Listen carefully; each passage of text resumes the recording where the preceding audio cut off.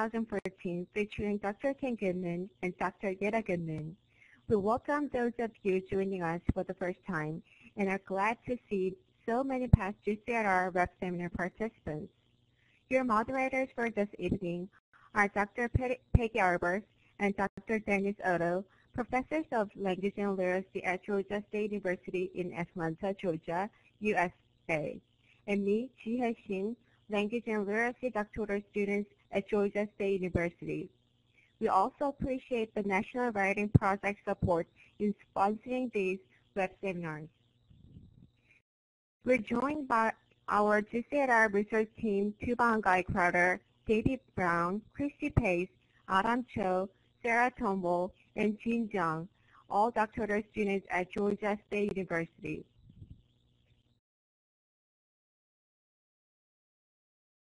Global Conversations in Literacy Research consists of online interactive web seminars with the intent to circulate cutting-edge research in the fields of literacy and language arts.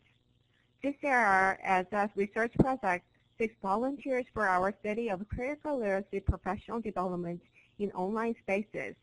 If you're interested in participating in a brief interview, please type your email address into the chat area, and a research team member will contact you within a few days to schedule an appointment. We also invite you to take our survey. The link is located on the GCLR website.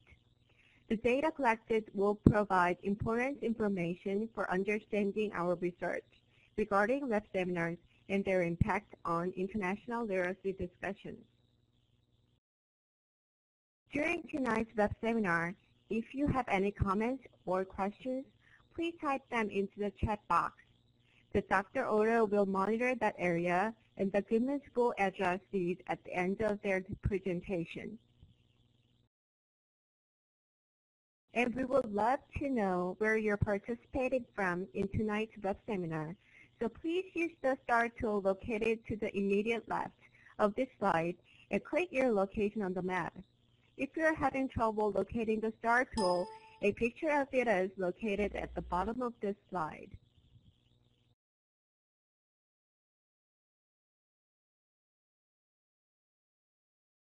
Australia. That's Gary Clark. Wow. It seems like we have many participants from various places, like South America and then all of the world. Japan, Taiwan. Also, we're also interested in how many GCLR web seminars you have attended. Please use the poll button as shown in the screenshot on this slide. Please click A, B, or C.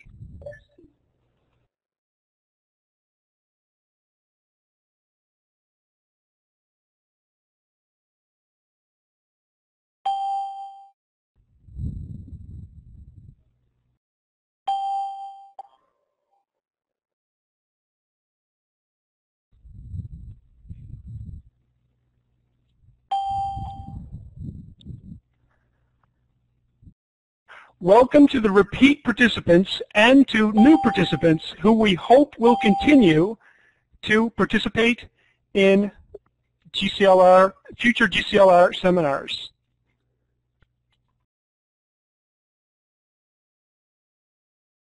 The tonight's seminar features Dr. Ken Goodman and Dr. Yetta Goodman and addresses learning to read and what teachers need to know about how reading works and how it is learned in order to be successful. Dr. Ken Goodman holds the title of Professor Emeritus, and Yetta Goodman holds the title of Regents Professor Emerita at the University of Arizona, USA. They are international scholars in the field of literacy theory, education, and policy. Grounded in psycho and social linguistic models of reading, the Goodmans' work has been instrumental in the design and development of reading curricula, and especially in the area of assessment with mixed-cue analysis. Dr. Ken Goodman has received many honors over his distinguished career, such as NCTE's David H. Russell Award for Outstanding Research in English. He was elected to the Reading Hall of Fame in 1991. Dr. Yetta Goodman has also been widely recognized, most recently receiving Literacy Research Association's 2014 Oscar Cozy Award. She's known for popularizing the concept of kid watching, that is, encouraging teachers to be professional observers of the language and learning development of their students. The Goodmans have published widely, authoring over 25 books and 300 articles, separately and together. Their most recent book, Making Sense of Learners, Making Sense of Written Language, published by Routledge, is the selected collection of their writings. At this time, it is my honor and pleasure to introduce Dr. Ken Goodman and Dr. Yetta Goodman of their presentation entitled Making Sense of Making Sense. Please join me in giving them a virtual round of applause.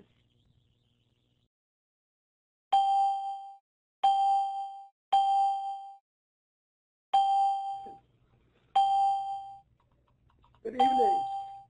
Hi to all of you. We're especially excited to see people from a number of places in the world, and we welcome the international participants especially, but everybody else, our friends, our colleagues, and new people that we haven't met before. We've organized the presentation today in around 3 questions, which you've already heard. I just want to introduce the questions because the questions also introduce 2 of our great-grandchildren here, and you'll meet another one in a little while. Ezreela is showing you a letter that she wrote to her uncle Noah, and she's 3 at that time. She's celebrating her 6th birthday already this year. And Levi is talking to all of you on his cell phone. The 3 questions we're going to organize around today include, how do people make sense of text? And you can all watch my miscues as I make them, and Ken's miscues as we make them as we read through today. Although we're going to try not to read everything, the reading keeps us on track in terms of time. And then we want to talk about how do people learn to read, and we'll talk about literacy development. And then we'll talk more about what we think teachers need to know and focus a little, to some degree, on curriculum and where what we know about reading should take us into instruction. And Ken's going to take us for the first section. How do people make sense of text? Obviously, we can't go into everything, but we have a little exercise for you. Thanks to Gary Kalar, who I think is online. And he said that that's a T-shirt. And if you read it a couple of times, you'll get the point. Did you read it? How many of you read it wrong, like it suggests? Look carefully at the first line. What if I told you, or is it what I have told you? Okay. I put that up for a particular reason. Because we're going to talk about making sense of print. And one of the things I want you to understand is that our brains are what we read with, and the brains use a relatively imperfect set of senses, eyes, ears, so that we think we're seeing every word and every letter, but the brain is very smart. It only samples from the text. And you saw enough to read the first line the way it should have been written. And most of you are still puzzled by why I said that. Let me go back just a minute to show you again. What if I told you, or what I have told you? When I read that, I knew there was something wrong, but I thought the I had been left out. Yet I had to show me to believe it. Okay, so I'm going to talk about 5 ideas. It's had nothing to do with the National Reading Panel having 5 big ideas, but these are different ideas. Reading is a process by which the brain constructs meaning.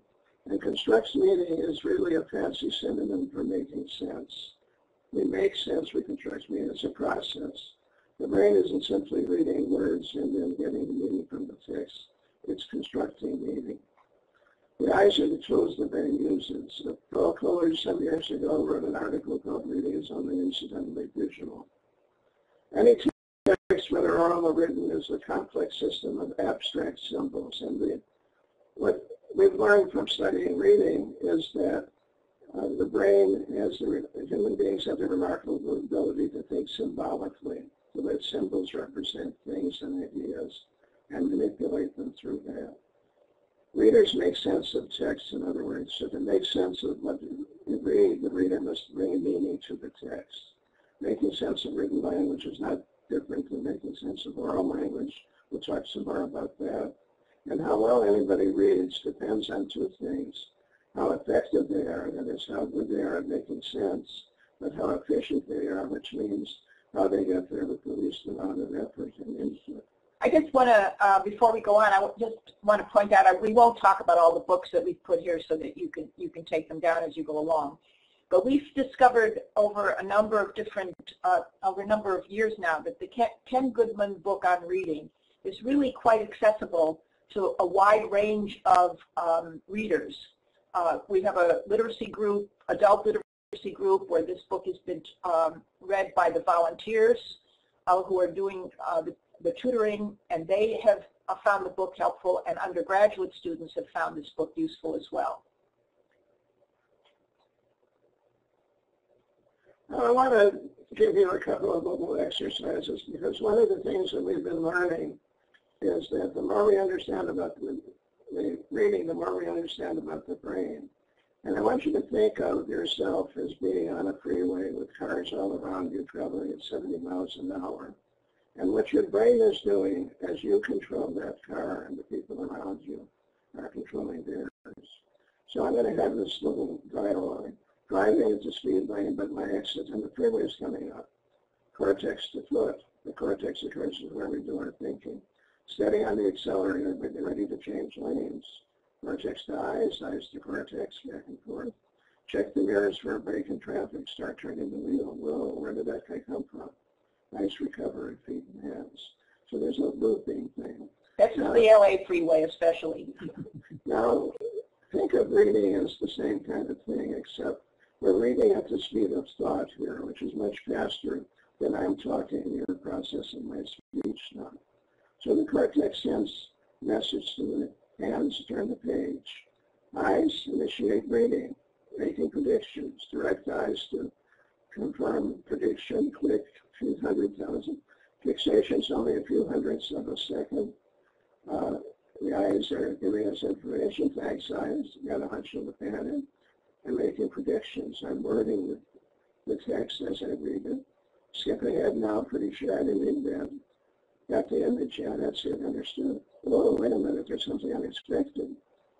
Well, eyes go back and that gets some, oh, I didn't need that, I figured it out already. I understand that, but let's proceed with caution. Now, what I'm saying is that it's a continuous process. And the cortex, which is where we do our thinking, is always in charge. And the looping is going back and forth, and we know that there's more information going from the cortex to the eyes than there is the other way around. We're not prisoners of our eyes, we use our eyes, and there's a very big difference between vision and perception. Perception is what we think we see, vision is what we actually see, and that's why in that little demonstration at the beginning, you thought you saw something different than you did. Okay. But let's talk a minute now about the text, because readers have the feeling that they get meaning from the text. In fact, English teachers, literature teachers have been teaching for a long time that you're supposed to get the author's meaning, and the meaning is in the text.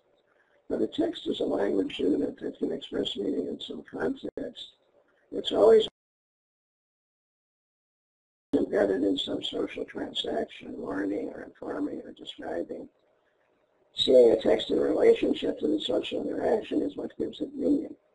But the text can be as short as no parking or yield, or as long as a novel or Downton Abbey.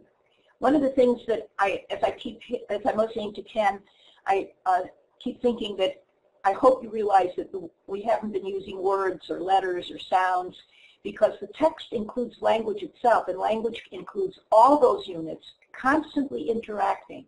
They don't exist by themselves, and they aren't meaning-making or language when they're isolated. When you read and transact with the text, you think you're getting meaning from it, but all there is on the page is ink, or in the case of what you're looking at, simulated ink on a computer display. So there's a conundrum here. How can a text be meaningful if there's no meaning in the print that's there? The answer is that the meaning is not in the text. The reader is in the head of the writer, who used language, sometimes well, sometimes not so well. When we think of a great writer, they're very good at representing meaning.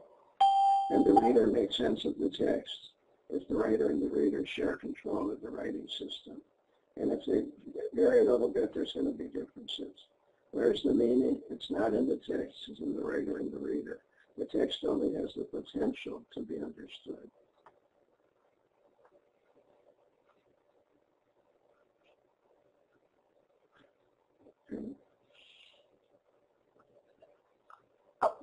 Written language is a continuum with oral language, and one of the things that I especially want us to think about is when we think about young children is that we have stopped building on oral language when it comes to early literacy. We've been focusing so much on teaching written words and letters that we've forgotten that the connection and the building from oral to written language is very important.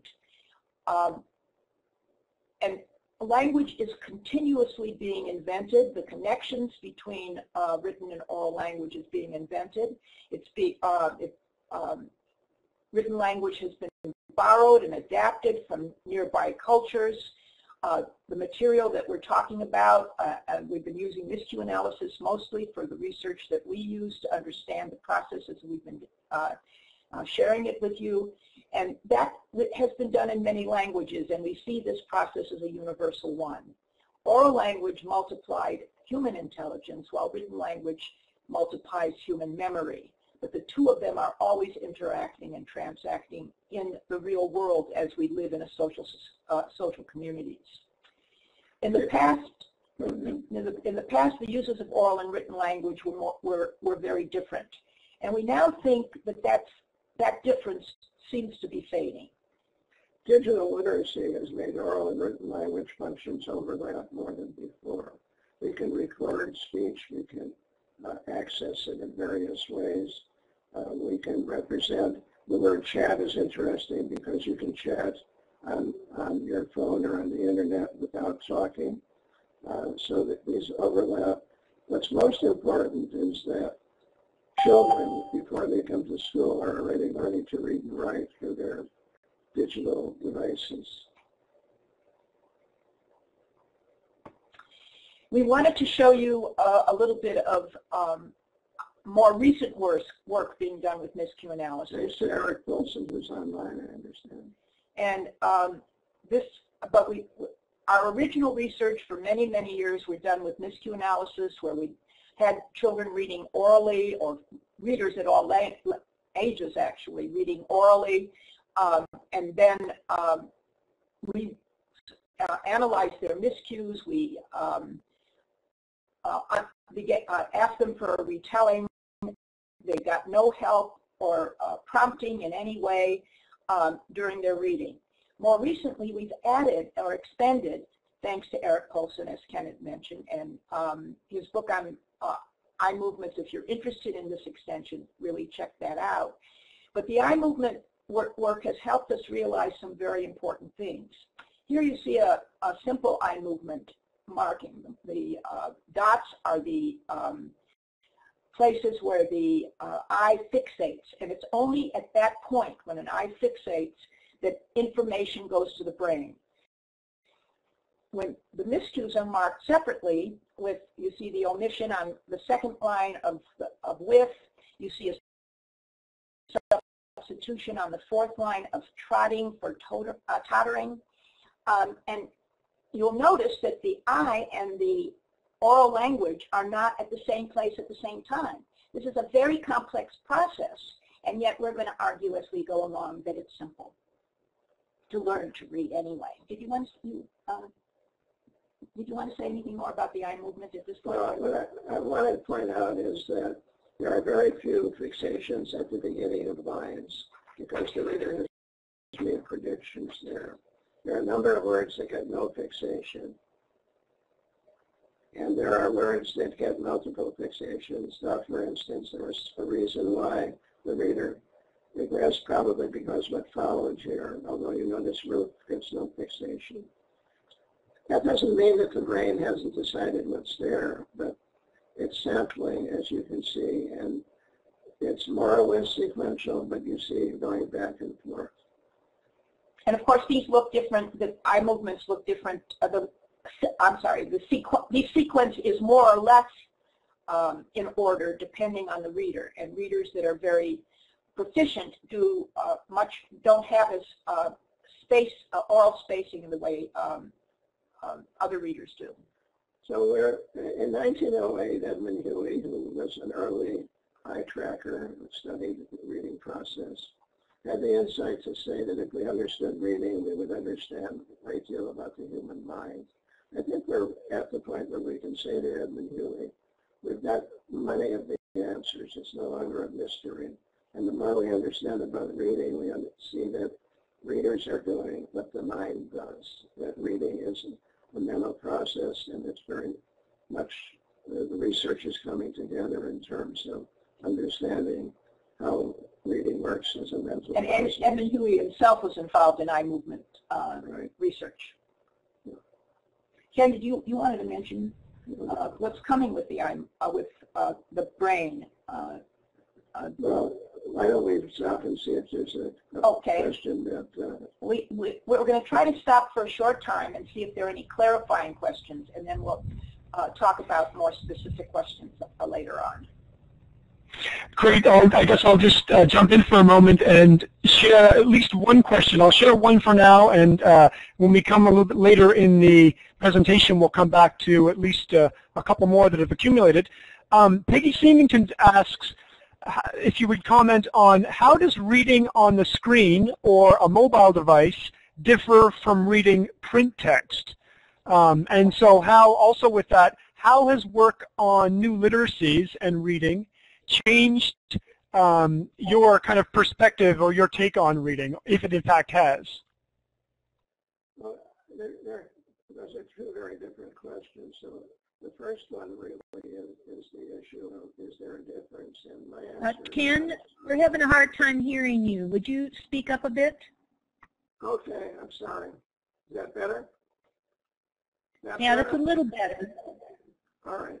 What I wanted to say was that as far as I can see, and as far as our own research has shown, there really isn't any difference. A lot of people are reading now on what looks like a book, but they're reading most of what they're reading in e-books and so forth. There really is only a single process. It can vary a little bit in terms of the context in which it happens, but it's only... Well, it varies also if there's illustration, if there are graphs, all of the things that go on, and if you're going to be looking at a text on the screen, you're going to see movable, all kinds of movable materials going on the text, and the brain is going to respond to all that using the eye and the ears too, and the mouth, and how it all works together. But the process of making sense itself, the focus on prediction, the focus on constantly monitoring, does this make sense, and what do you do about it if it doesn't, those processes are going to be the same with any kind of reading in any kind of setting. Well, I want to comment on I think what I understand about the second part, because it really relates to this. The people who are saying that reading on computers and so forth is different are reacting to the fact that it seems to be so easy that little kids who haven't started school are already texting. I find it very quaint that people are making kids learn to keyboard before they let them use computers when the kids are already using their thumbs very well to communicate. I think we need to understand that we've moved into an age where the overlap is so great that many, many kids all over the world are coming to school already literate. And what we need to do is accept that and build on it. Kids are, the best way for teenagers to hang out. They don't have to be together. They can hang out 100 miles or 1,000 miles apart because they can instantly communicate with each other. So it's the speeding up of the need to connect that I think is the big difference. And that actually sort of takes us into the next question that we're going to ask. And before we, I'm going to mention the question, and then we're going to hear a little video very quickly. But I'm going to introduce, this is another great-grandbaby. Her name is Madison. Madison is 3 when she's reading, as she's reading, and you're going to hear her reading in a minute. But I want you to watch her very carefully. Watch what she does with the book, and especially when we come to the end, which is just about a little over a minute, watch how she shifts her focus to the print, and then how she finishes her reading. And I hope we get this one.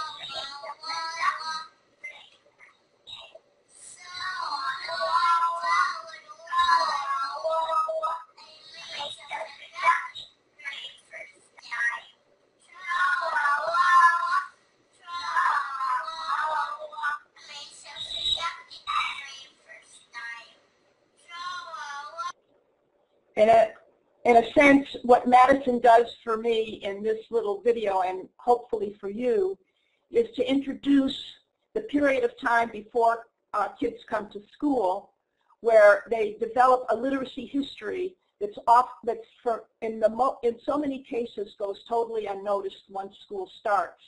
In fact, we don't even find out whether kids can open books, how they open the books, how they follow along when they're reading alone, not when they're being tested. But when they're reading on their own, what are they looking at? Where do they look? And of course, this is what I have done so much with my kid watching, is to watch and observe very carefully. This picture, by the way, was taken on a cell phone, so it was difficult to get it in here. But I hope you noticed at the very end how Madison actually began to point to the print. Nobody told her to do that. Somehow at that moment that became part of the attention of the text that she was singing, actually, and this is a song, and she began to do this on the page where the music was written. So in some way she responded to the difference of the content of the written form itself in coming to making sense out of this text for herself. So as Ken already has introduced to some degree, we need to appreciate the incredible language learning that young children are involved in from the very beginning. Actually, without instruction. And all of us have been involved in that. We've all become language learners as a result of those years of living prior to coming to school. Children build control over the basic grammar of their language or their languages. And it seems to me so ironic that in the United States especially, when a child has 2 languages, rather than indicating the power of language as multiple languages as resources and knowledge bases, we turn those things into deficits, and all of a sudden if you're dealing with 2 languages, you have to be tested separately and you have to have special programs, and you have to focus more on skills. So the whole notion of how we value children and what they learn and how they learn becomes a very important part of understanding literacy development in any way. We actually believe that learning to read should be an easier system than even learning a second language, because you're learning an alternate semiotic system of a system that you already know. And so what we argue is that oral and written language are parallel language processes. I indicated earlier that we need to think again. We've done this over time. All of these issues are issues that we've talked about many times in education, the power of oral language opportunities and experiences for young children, and that both reading and writing are psycholinguistic guessing games. And that's not a metaphor. It actually is what is happening. The brain is continuously guessing, predicting ahead, same way as you do as you drive a car. But it's pretty good guessing. And there are two aspects of language that become very important in the language learning. And sometimes in English classes we even call these two aspects problems. But we see them as supporting meaning making, and that's ambiguity and redundancy. And I'm going to let Ken talk a little bit about that. If language were perfect, it would be very hard for us to use. We'd all have to speak the same way. We couldn't perfect it and make it work differently for other people. But what we need to understand is that every one of us has a set for ambiguity. We can let the symbols in the language shift even within the same phrase and change their meaning. What makes that possible, though, is that language is overwhelmingly redundant. As soon as I know one part of a sentence, it limits what can follow that. So the redundancy and the ambiguity go together in such a way that the brain is very efficient in making sense, even though it uses only partial input.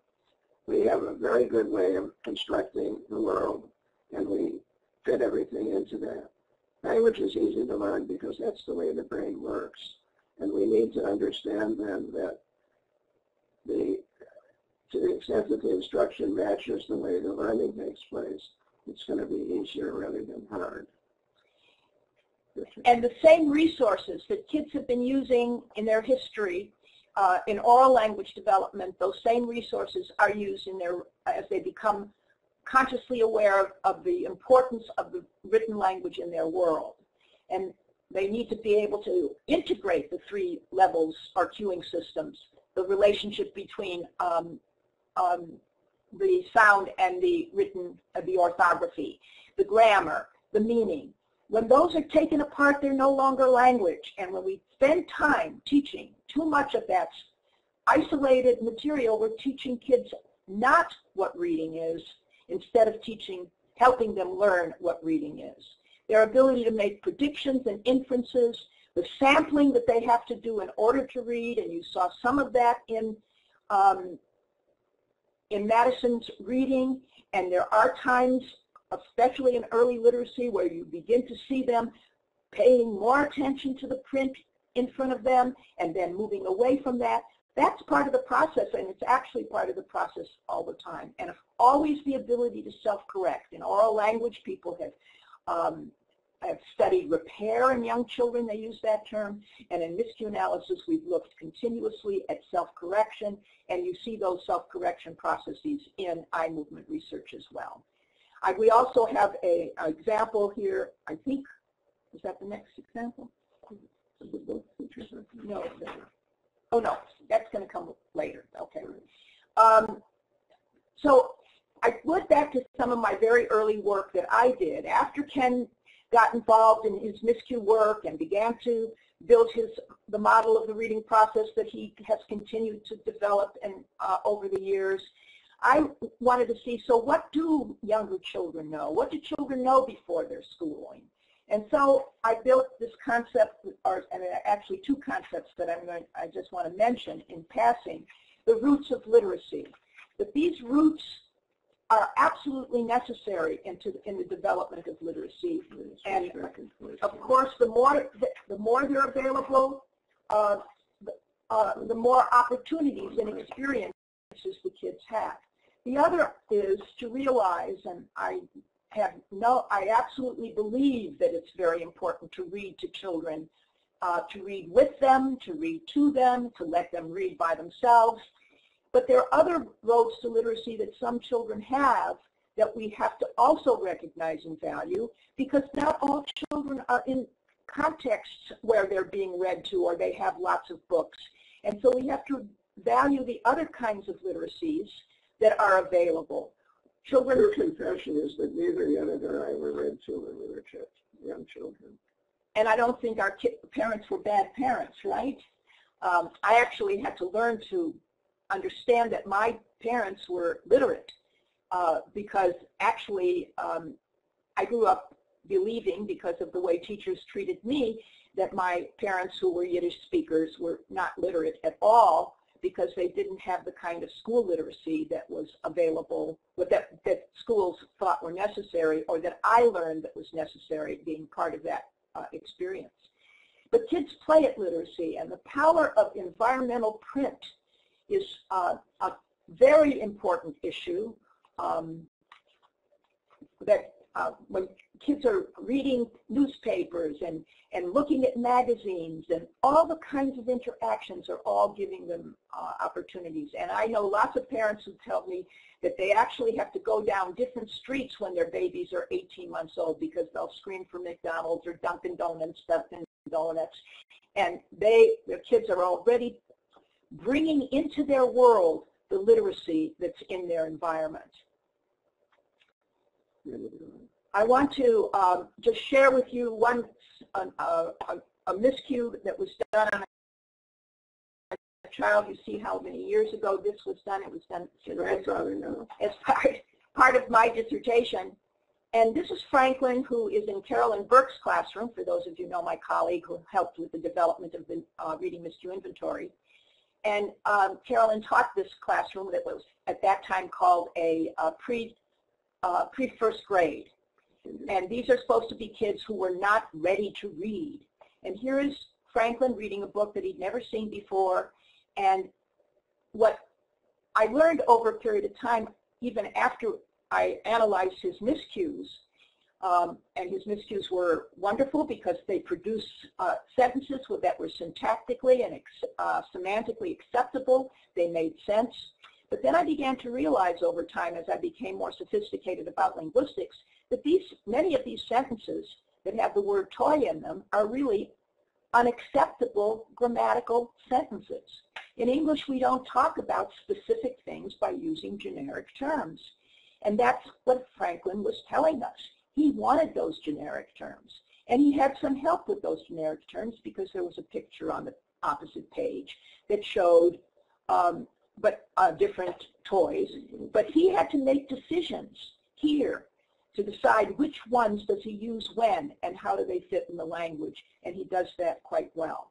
And at the same time, while we're looking at miscues, we thought we would show you to talk about the universality of the process. This is a miscue that was done, Xiaomei Wang's work, where she is teaching Chinese to undergraduate students, and she uses miscue analysis with them to help them understand what their miscues are about. And she encourages them to read the English word for themselves if they don't know what the Chinese word and can't pronounce it, so that they are using the resources of both of their languages as they're reading orally anyway. And we see that they're making miscues. They're going back over and repeating words. And in the first one and the second line, the reader actually read the appropriate, read what was in the text, and then decided to say river god instead, because that didn't fit the sense making that this reader was doing. There are two omissions in this line.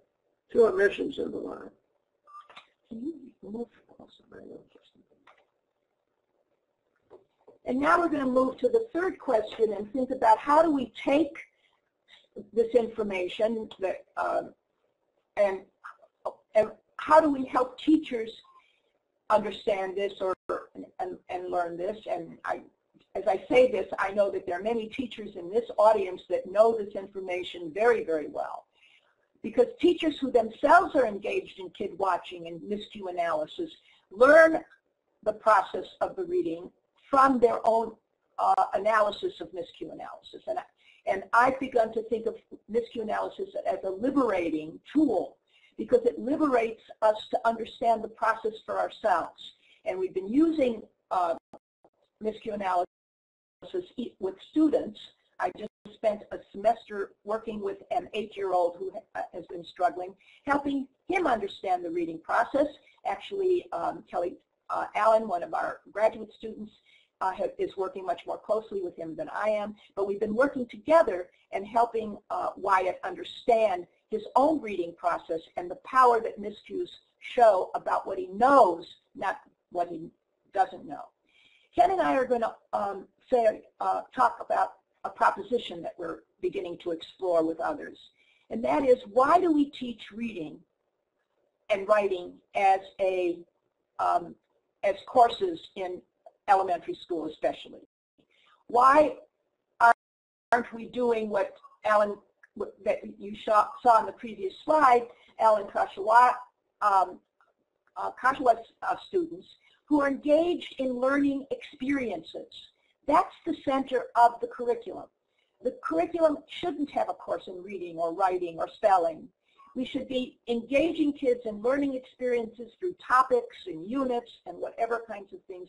And then reading and writing are the tools that the teachers help kids use in order to expand on their information, in order to find information, in order to write about what they're learning and what they're reading, and to connect with all kinds of people in order for learning to read to expand and develop. It's interesting that everybody's commenting on the fact that cursive writing is virtually disappearing. It's disappearing certainly among adolescents because it's no longer needed. They don't do much of their writing with pens and pencils. They do it on computers, and texting has developed its own kind of way of communicating. It's shortcuts because you're using your thumbs. I think we have to understand that we had turned a sequence of skills that was arbitrary into reading and writing rather than involving kids in using it. You know, we forgot the clarifying question. And Dennis, did you have a clarifying question at this point? Actually, yeah, I have one that kind of a quick one. There's a lot of discussion being generated, and we'll get a chance to come back to many of these questions. But a quick one is, I think W.M. Drake asks, can you define environmental print? You mentioned that concept, and it might be worthwhile to maybe expand a bit on it. Well, mostly, I became aware of environmental print when I began to take kids on walks, little 3- and 4-year-olds around a neighborhood, and began to ask them what they thought those things that were either in the grass or at the end of a street or on the top of the building, what was that? And to me, that's the environmental print that exists. Environmental print is much more salient for me when I go to a country that uses an orthography that's not English. If I go to an Asian country, I think every building is a Chinese restaurant. I can remember being in Israel and looking at a bank and being able to spell, and I can sound out Hebrew. I don't read it, but I sound it out, and I realized oh, it must be a real bank in Hebrew. Imagine that. We thought it was a synagogue. Yeah, I thought it was a synagogue. But the point is that print itself, wherever it is part of the literacy process. That's what makes us a literate society. And when you begin to study all kinds of print in whatever forms they take, whether they're in connected discourse, whether they're in print in the environment, and that's what I talk about print in the environment. A wonderful study that one of the teachers in one of the schools in Tucson did was take her kids on a walk to the neighborhood to look for environmental print. And the kids found out, these are Hispanic kids in inner city Tucson, they discovered that Spanish was being used on storefronts, written by handwriting. But the big signs, the important signs, the street signs, were actually used in English. And these kids actually got to the point where they were able to get the bulletin board company to put a bulletin board up in Spanish that said, read to your children every day. The only signs that were in the environment in Spanish were the beer and the tobacco ads. So they used this for a critical literacy study, actually, and used the environmental print and began to understand how that affected the cultural issues of a society. And so we'll come back to curriculum for a short time before we come to the end of our presentation. One of the concepts that Ken has been, when we go back and look at the previous readings, Ken, a long time ago, wrote an article called Revaluing Readers. And through this, we began to realize that revaluing is a process that helps us become aware of how humans learn language and how easy it is for them to learn language. We've been blaming kids for a long time for having weaknesses that keep them from learning the skills that we're teaching them, rather than understanding that our teaching was at cross purposes. We were teaching them skills where we should have been building on the language that they already have. So we want teachers to revalue the universal ability to learn language, and we want the students to revalue themselves as readers and language learners. My work lately has been with kids who are in special programs to help them become better readers. My great frustration as I work with these kids is they already know that they can't read. The young boy, Wyatt, that I just talked about, when we started working with him, he said, everybody in my class knows I can't read. I'm the worst reader in the class, and everybody knows it. We actually got him, because he was doing language experience with Kelly Allen, we actually got him to admit that he might be an author because he was writing his own stories and Kelly was acting as scribe. But he still wouldn't accept the fact he was a reader because he already knew that he couldn't do the things, and he certainly couldn't do it when he had a timer on his desk that was timing how fast he could say words. Or nonsense syllables. So how we revalue, putting our effort in revaluing the relationship between teaching and learning, the power of the teacher to support a child or a learner, and this can be at any age, support readers as they begin to explore new areas. And what we want to suggest, besides the fact that we should stop teaching reading and writing in elementary school and middle schools and teach subject matter or disciplinary issues, but we want to say that instead of using the concept of response to instruction, we should say that effective instruction is response to learning. It brings that kid watching in, but it also suggests that there is no skill. No researcher has ever developed any research that shows that there's a specific sequence, that one thing has to come before the other in learning written language. It has to all be there, and that's why it's easy to learn. And that's why we go back to Michael Halliday's important concept that whenever we use language, we learn it. Whenever we use language, we learn about language. We become metacognitive in relationship to language and metalinguistic.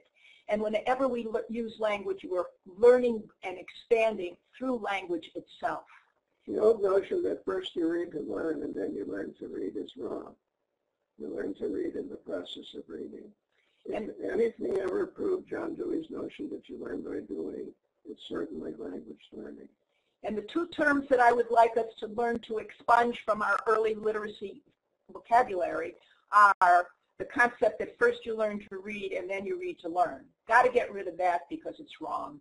And the second is readiness. There is no readiness for reading. There's only using literacy authentically in our culture for purposes of learning. I want to talk about this cruel paradox. We were in Soweto in South Africa, and the children in the receiving room sang the national anthem in 4 languages. But people are promoting a program that's... Are you hearing me? Okay, you hearing me? There? What's happening? All right. And what I'm trying to say... Everyone is saying yes. Yes. Okay. Yeah. What I'm trying to say is that we have this paradox. Children are coming to school, many of them already literate. Some of them have learned 2 or 3 or 4 languages. And then we treat them as non-learners. Our great-grandchild, the one that you saw holding up the story that she'd written for her Uncle Noah, is in what I call a sweatshop kindergarten. It's all day. She sits at a desk. She has worksheets to do. The other day she came home and said in kindergarten that she was supposed to know what a noun is. Why, I'm not quite sure. And she knew it was a thing. It was a thing, yeah. Now she's an older 5. She just in fact turned 6. But there are kids almost a year younger than her in this situation. It sets up a conflict between what is a baseless, contextualized skill instruction that kids can't do, like Wyatt, and the ability that they have to learn easily. National Conference on Teaching Quality is an attempt to lock teachers in teacher education programs into that. So what we are encouraging for what we need to we need to be part of the process to help professional teachers reclaim their classrooms. This is not a good time to even say that, I guess, because of all the pressure, but that has to happen. They need to use their knowledge and experience to respond to learning, to develop and negotiate curriculum with their students. And very quickly, the reading and writing, I think that we've talked quite a bit about this, but what I just want to mention that success comes from responding to what learners know and do, and being very knowledgeable about the funds of knowledge in the classroom. Louise Moll has a new book on L.S. Vygotsky and education that I recommend, where they talk about how young bilingual kids use the funds of knowledge in their classroom and in their community to develop curriculum, to develop all kinds of materials. Our goal is to expand on what they already know and are doing. And the focus, the focus should be on what aspects of the curriculum do the kids have questions about? How do we bring together the science, the social sciences, the physical sciences, and do the kinds of negotiation with students to do critical discussions and studies about, based on the students and the teachers' questions, using the community, bringing teachers together for study groups. Every teacher is, of course, a teacher of reading and writing, because we're helping kids to use the processes as they learn. We've been going over a lot of our old writing for a book that was recently published, and Yetta found this quotation from 1987 in the 3rd edition of Language and Thinking in School. The American teacher has been in danger of becoming a technician who administers a sequenced and impersonal program to passively defined learners. All teachers need to be guides, supports, and monitors of learning. They need to take back the power in their classrooms from the textbooks and the tests, so they can help their pupils to expand their power to use language and to think.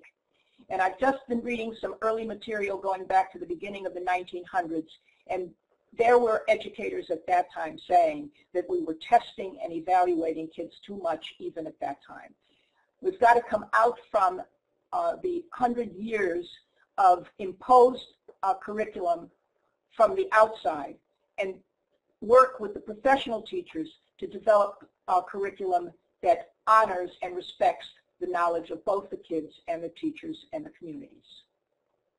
I think we're ready to talk about some of the questions that people have been raising.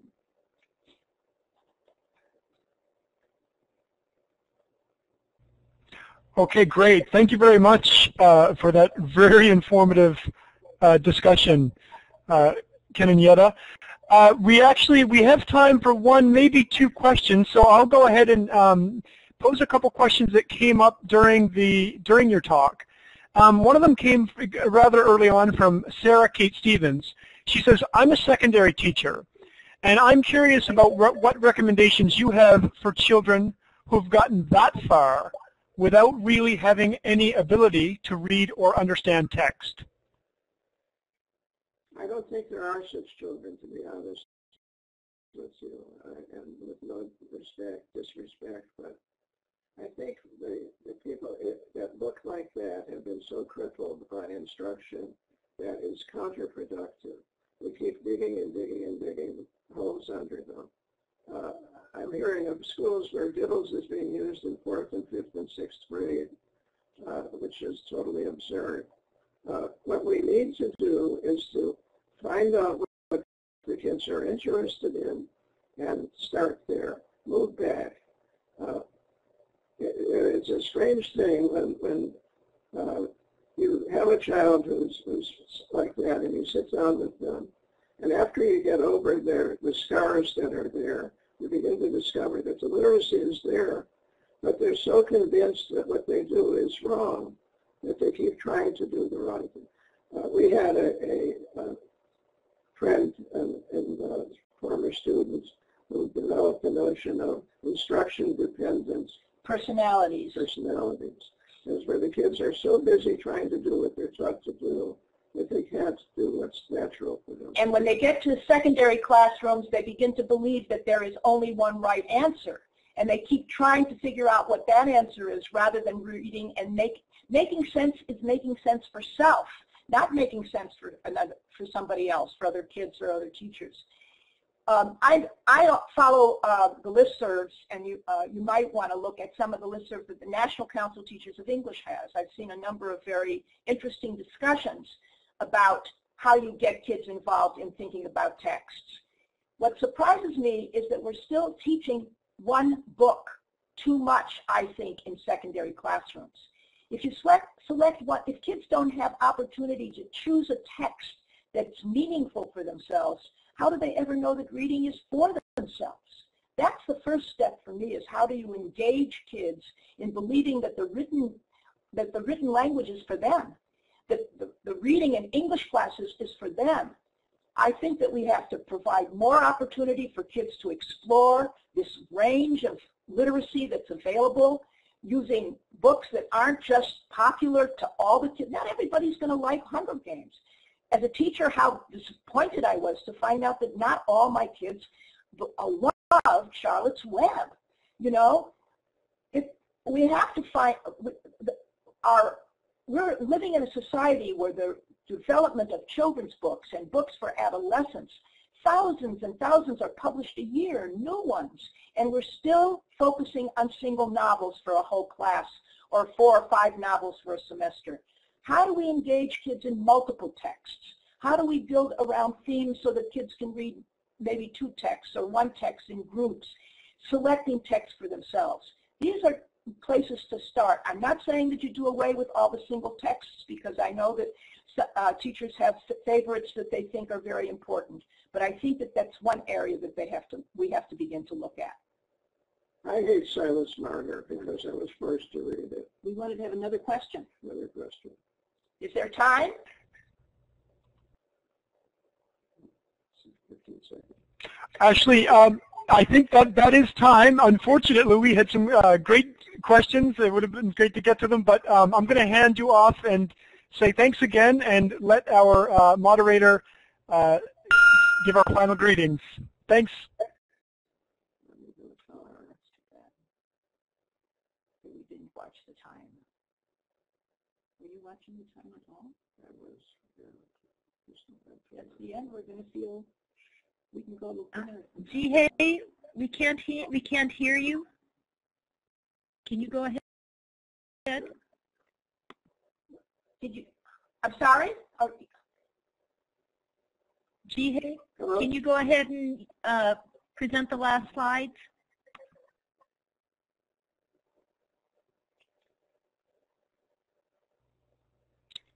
it looks as if Jihei's microphone isn't working. So this is Peggy Elvers, and I would really like to thank everybody for joining us for tonight's seminar. Thank you, Dr. Ken and Yetta Goodman. We are really very happy to have hosted you tonight. It was a wonderful presentation. If all of us can give them a virtual round of applause. We'd like to thank everybody for joining us in this web seminar. And if you would be so kind as to write one thought in the chat area that you found particularly poignant or interesting for the Goodmans, we'd like to share that with them. They have asked us to send them the questions in all the chats so that if there's anyone who has any further questions, they would be happy to respond to them on email. If anyone is interested in participating in one of our, sorry, I'm not sure who's moving the slides, but if there anybody who is interested in participating in a 15-minute online interview as part of our research project, please type your name and email address into the chat box, and one of our GCLR research team will get back to you. And we want to just mention that we have 3 more wonderful presenters coming up this spring. Dr. Rayuko Kubota from University of British Columbia, who will talk about race and language. Catherine Beavis from Queensland, Australia, who will be talking about video gaming and living in a digital world.